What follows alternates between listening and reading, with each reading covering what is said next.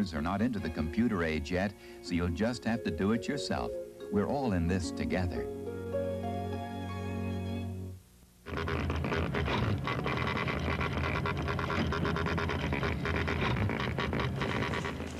10 years ago, the Ohio National Guardsmen shot 4 students and wounded 9 others during an anti-war demonstration on the campus of Kent State University. Several books have been written about the incident, and now a 4-hour television movie is in production in Gadsden, Alabama. The historical consultant for the movie is Dr. Gregory Payne of Occidental College in Los Angeles. Dr. Payne may know more about this than anybody else about what happened at Kent State. He's considered an authority on the historical and legal aspects of the incident. Welcome. Thanks for joining us today. Nice to be here. Why? Well, first of all, I've got to ask you why you're making the film in Alabama and not in Ohio. Well, I think that's a very good question. Max Keller of Interplanetary and NBC wanted to, of course, be as historically accurate as possible and make the film on the Kent State campus. Right. The problem was, after talking with the officials at Kent State, the president of Kent State, that it was felt, even 10 years after, it would still be a very emotional, traumatic event to have actors portraying what occurred. So what was the next step was to look at all of the campuses throughout the country and to try to determine what would be geographically the most accurate in terms of similarity. And Gadsden State was judged to be the one. And they were cooperative and said... Very cooperative. I think it's amazing when one looks at the actual campus site. There are going to be 2 different parts of the campus used.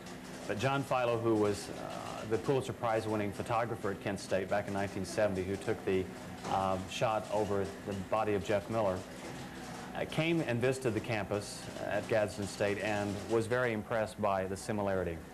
Why do you want to make the movie? What's the purpose of it?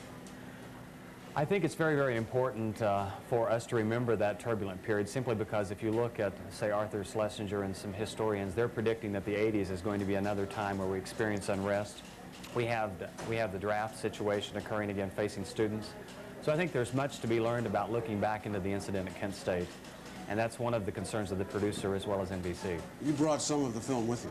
Yes, we do. We have footage, which we're going to be looking at now. Okay, let's have a look at the footage, if we can roll it. And you tell us what we're seeing, please. What we're seeing now is the demonstration on Monday prior to the shootings. You can see the guard in the background and the students gathering together.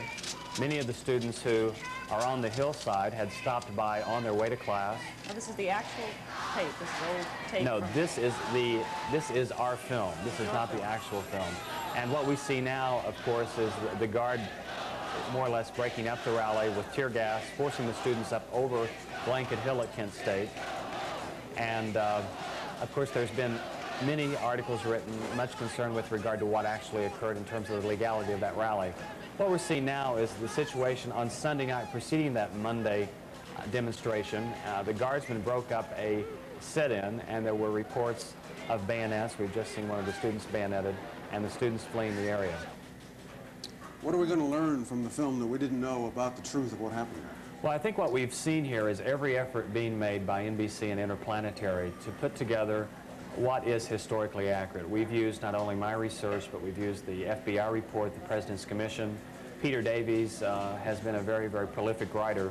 And what we have is a composite of the facts. We're trying to let the facts speak for themselves and minimize any type of editorial content. What kind of cooperation or reaction did you get from the families? The families I have known for the last 10 years, and I think it's safe to say that they are very supportive as long as it's being done historically accurate. I think that they realize that there's much to be learned about Kent State, and I keep in contact with them usually on a weekly basis. I think it's going to be very painful for them to see, but I think it's getting back to the initial question. I think they realize that there's much to be learned by it. What about the National Guard? What kind of support or difficulty did you encounter with them?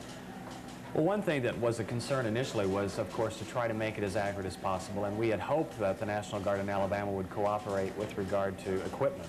It was later determined that they would not, and we learned that it was a directive from the Pentagon. So what we had to do was to go out and purchase all of the military equipment, which got to be very expensive. The National Guard, of course, there was an initial story out of Gadsden that John Basnett, who was a guardsman at Kent State, was told that he could not be an extra in the movie and still remain in the National Guard.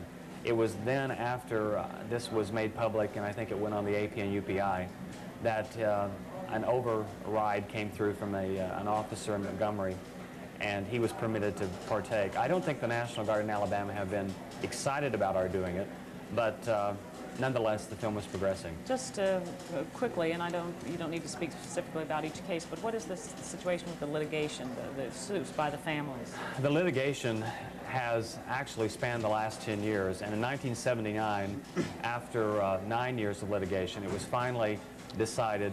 Of course, what occurred at Kent was 4 students killed, 9 wounded.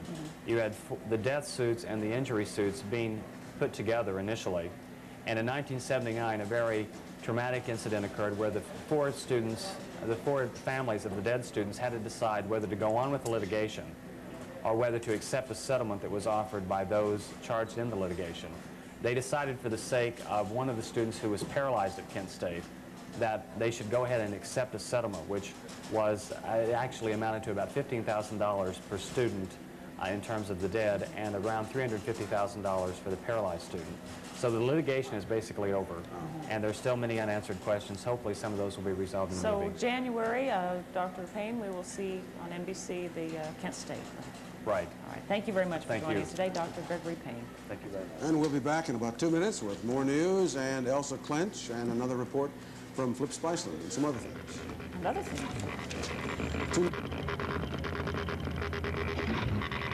Daddy, did you know that Buffalo Bill was only 15?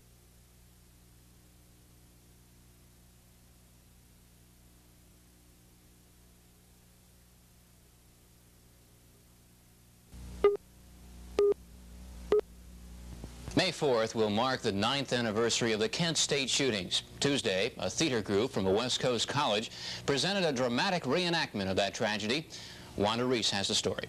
May the 4th, 1970. Today at Kent State University, 4 students were killed and 9 others wounded by Ohio National Guardsmen. Kent State, a Requiem is a dramatic examination of the shootings at Kent State on May 4th, 1970. The slides shown here were taken at the time of the incident. The presentation is performed by 7 students of the Occidental College Readers Theater in Los Angeles. The piece chronicles the details leading up to the shooting through the eyes of the victims and one of the victims' parents. The portrayal was written by a forensics professor at Occidental College. Well, initially, Wanda, what we have is a slideshow which basically is a synopsis of what occurred in the 60s. And after that, we feel that one of the best ways to inform individuals about Kent State is to show the reactions, or to at least give excerpts of reactions that were actually given in editorials as well as letters to the editor throughout the country. So we have our actors throughout the audience jumping up and giving reactions to the shootings. Why do we have to be subjected to this kind of thing? Jerry Rubin said it right on campus. Get a gun and shoot your parents.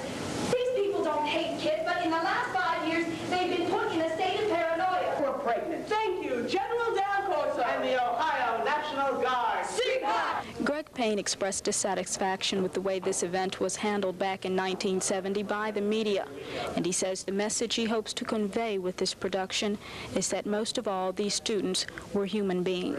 In a memo, Finally made public in April 1978. Richard Nixon told Attorney General John Mitchell in August 1970, Prior to any official findings on the shootings, there'll be no federal investigation of the incident at Kent State.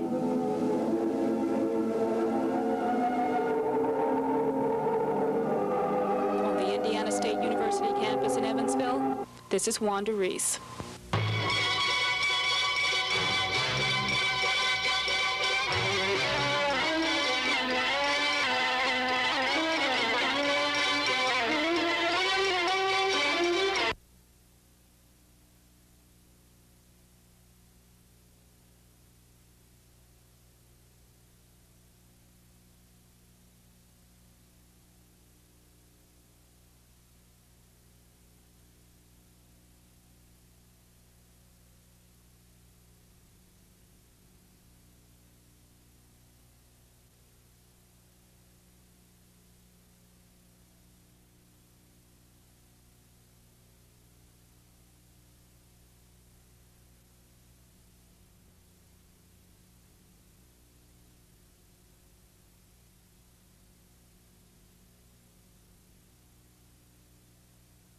As any type of editorial